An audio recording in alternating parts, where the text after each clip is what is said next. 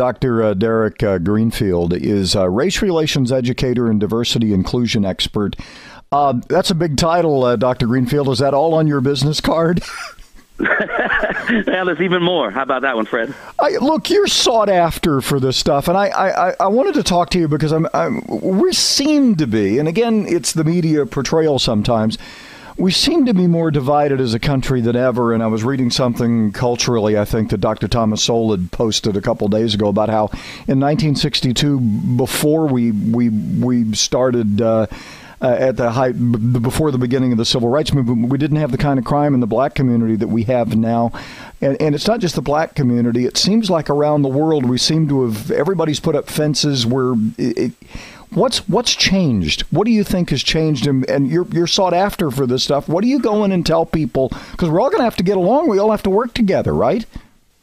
Absolutely. And there's a couple of factors. One, we need to look at structural conditions. You know, some of the communities you talk about that have experienced more crime, there were jobs, there was hope, there was role models, there was so much going on. And when a lot of economic changes took place in our society, a lot of that then impacted particular communities in ways that were devastating. And also at the individual level, I think that we're more aware of some of these challenges. I think that sometimes we're now put in situations where we are bumping up against each other without the kind of cultural competence, without the awareness of the differences. So before, when people lived in separate worlds, they never interacted. Now we're actually coming face to face with one another, and it's challenging, but it's wonderful. We have a great chance now, I think, and if you look at the Japanese word for crisis, it has both the word danger and opportunity. Mm-hmm. We have opportunity now for us to really be honest about how privilege operates in our society. We have a chance to really be honest about how some people really aren't getting the same kind of treatment as others, and let's be willing to accept that. Let's be willing to hear each other's stories and move together positively, but we have to look at some of the structural conditions which are putting certain people not at the same place as others. But you're right, it is an economy, and I'm a big believer in a rising tide lifts all boats. Reagan said it, but some other people have said it as well. We have reached a point where government's not helping. In fact, we're about to ship more jobs overseas. The opportunity seemed to be less, but it goes back to you got to have the educational skills to move forward.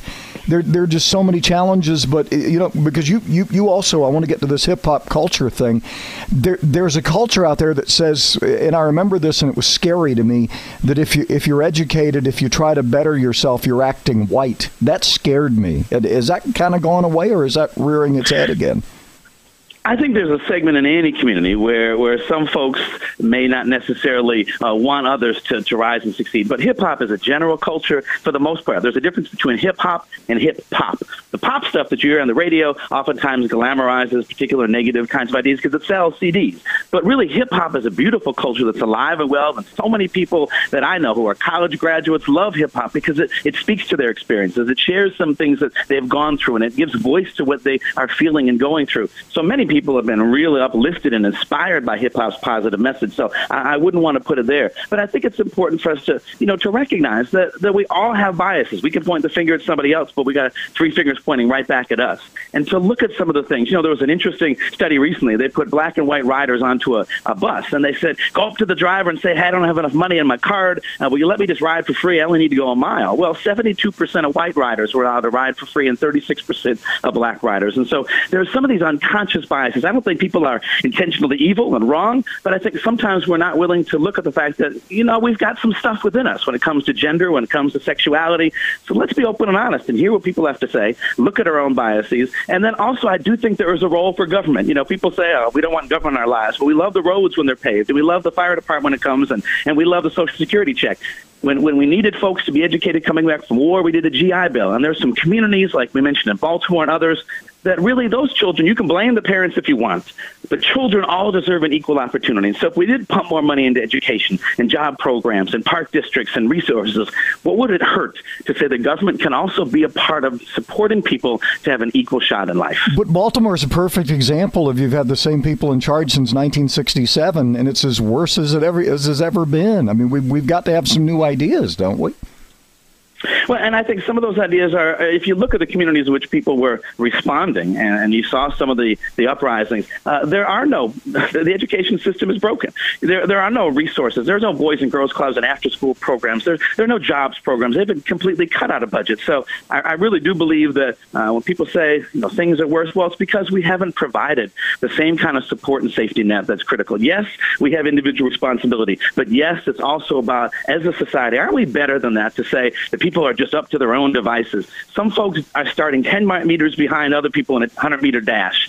And let's just make sure they get a shot. And so I do think there's a need to be able to provide the kind of resources so that every child growing up in Baltimore can look at their school and say, I'm getting a great education, can look at their community and say, I have a chance to go play cello and play basketball. And then maybe that'll give you the same shot as the kid living 10 miles away. And just because their parents have more money and their zip code has a little bit of higher tax bracket, I still deserve the same chance they do. But I think in America you do have the same chance. It's just, I think, and again, I think it goes back to, and I don't know that it's as much racial now as it's economic, because you can have people in the same race that are, one's well dressed and one's not well dressed, and there are judgments made.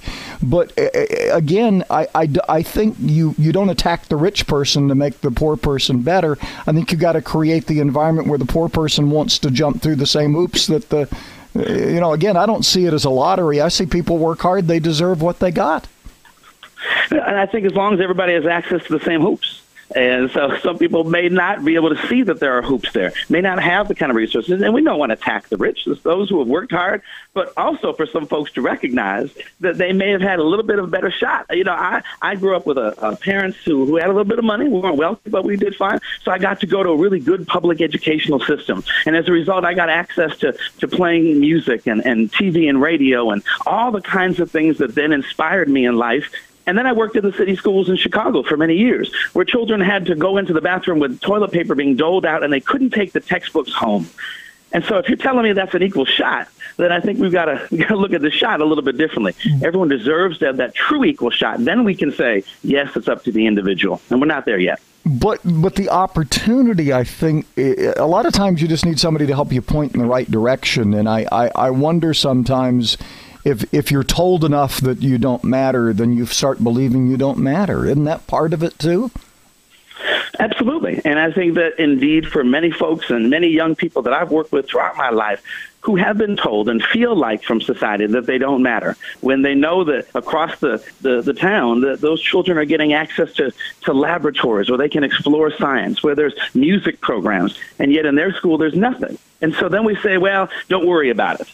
And I think if all of us went into a restaurant and the restaurant was dirty and messy, we wouldn't want to eat there anymore. And so some people just sort of give up because they don't feel like they're getting the same chance as other people are. Absolutely, we want individuals to feel like they are responsible for their own lives. And I think those in power need to be responsible for their own lives and their own decisions to make sure that, indeed, it's equitable out there. But don't here's the part that scares me about wanting to create this equal shot for people. Sometimes the barriers are I look at this inspiring story of Dr. Ben Carson. Sometimes those barriers benefit you. They don't stand in your way. They make you a stronger person, right? Oh, absolutely. And for some individuals, certainly, those challenges, that indeed you can get bitter or you can get better. But I do recognize that if you put 100 people in one situation where they're just in a very difficult place, a difficult school, and 100 people in a school that's well-functioning and well-resourced and positive with teachers to support them, yes, each individual has a decision to make about how he or she responds. But we probably can pretty much, I think we'd agree, Fred, that the 100 kids going to the school with all the resources and the teachers and AP classes and laboratories and music and sports are probably in general going to do a lot better than the kids who go to 100 kids who go to a school with nothing. And yes, they make their own decisions, but sometimes not at their own choosing. And we've got to recognize that if indeed people did have an equal and fair shot, then we can make these kinds of judgments. But until that point, I think it's unfair to beat up on people who are not getting the same kinds of opportunities, and to look at some of the implicit biases, that I mentioned before. We think about Tamir Rice, 6 months after he was just killed in Cleveland. The officer, when they called in, said he was 20. and he was in his 20s, and he was 12 years old. And so research has shown, Philip Goff at UCLA found that, when white folks are evaluating the age of people of color, they often overshoot African-American ages by 3.5 years. There's some of these subtle biases that lead to that perception of quote-unquote danger and fear that lead to outcomes that are so destructive. And so I think it's important for us to look structurally and individually. All right. Where do people, Dr. Derek Greenfield, really giving everyone a fair shot. Tell us how people can find you if they want to find more information about what you do. Absolutely. Thanks so much for having this conversation. Absolutely. It's so important for us to be able to find some common ground. I'm at DerekGreenfield.com, DEREK. Find me also on Facebook or Twitter, Professor DG. I'd love to hear from folks and continue the dialogue. All right. Dr. Greenfield, thanks so much. You have a great weekend. Thanks, you too.